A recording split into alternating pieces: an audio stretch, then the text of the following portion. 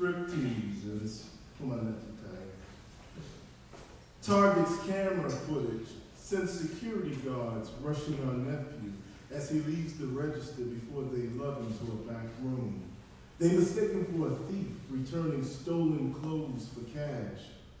Never mind the blouse he brought back was his mom's, that she couldn't find the receipt, and the worst she thought would happen was the cashier saying, "Please come back when you find it." But they're holding him for us to take home.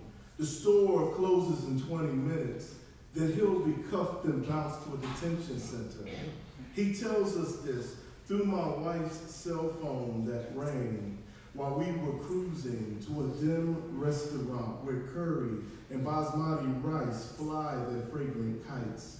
Our tongues tingle thinking of vegetable samosas, pyramids of peas and potatoes and fried dough, drizzled with tamarind chutney and cilantro sauce.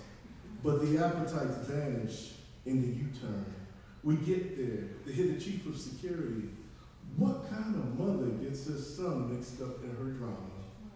I want to punch this black man, but the badges and guns say it's a bad idea. Our nephew flinches at every heavy eye, thinking they know his type.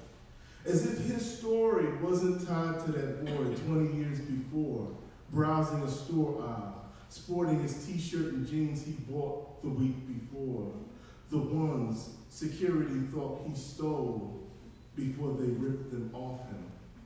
I'm sick of the striptease we're forced to perform when authority smacks us back in line for thinking we're like everyone else. I'm sick of the obsession with dark skin, the desire to see it locked down on scoring endorsements. Our nephew knows at 17 and 6 feet, he'll always fit the description. That his skin will justify random traffic stops, badges cuffing him, slamming his head into car hoods. That same skin says the incident at Target is them popping his cherry.